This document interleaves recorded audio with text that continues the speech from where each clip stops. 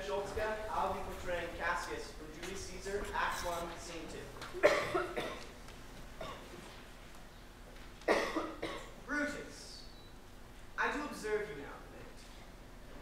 Tell me, good Brutus, can you see your face? It is very much lamented, Brutus, that you have no such mirrors as will turn your hidden worthiness into your eye, that you might see your shadow.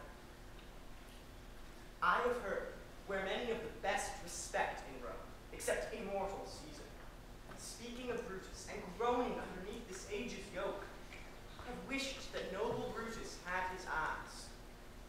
Therefore, good Brutus, be prepared to hear. And since you know you cannot see yourself so well as by reflection, I, your glass, will modestly discover to yourself that of yourself which you yet know not of. I know that virtue be in you, Brutus, as well as I know your outward favor. Well, honor is the subject of my story.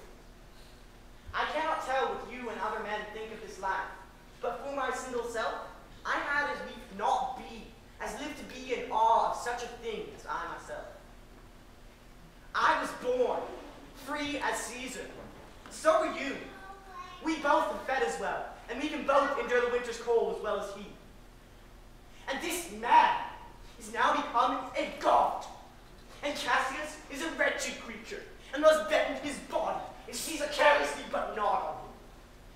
Why man doth bestride the narrow world, like a colossus, and we petty men walk under his huge legs and peep about to find ourselves dishonorable graves.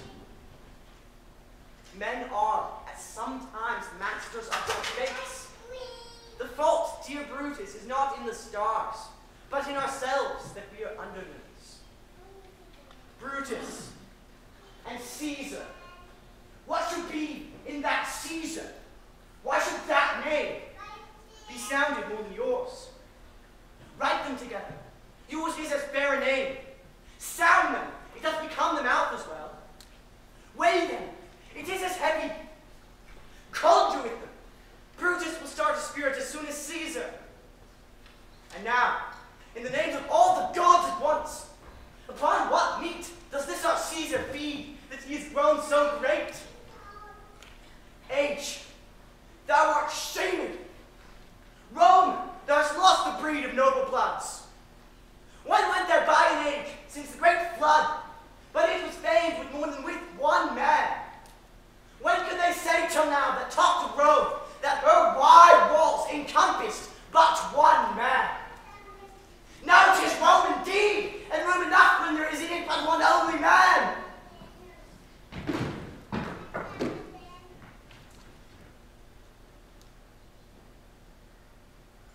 You and I have heard our fathers say, there was a Brutus once that would have brooked the eternal devil to keep his state in Rome, as easily as a king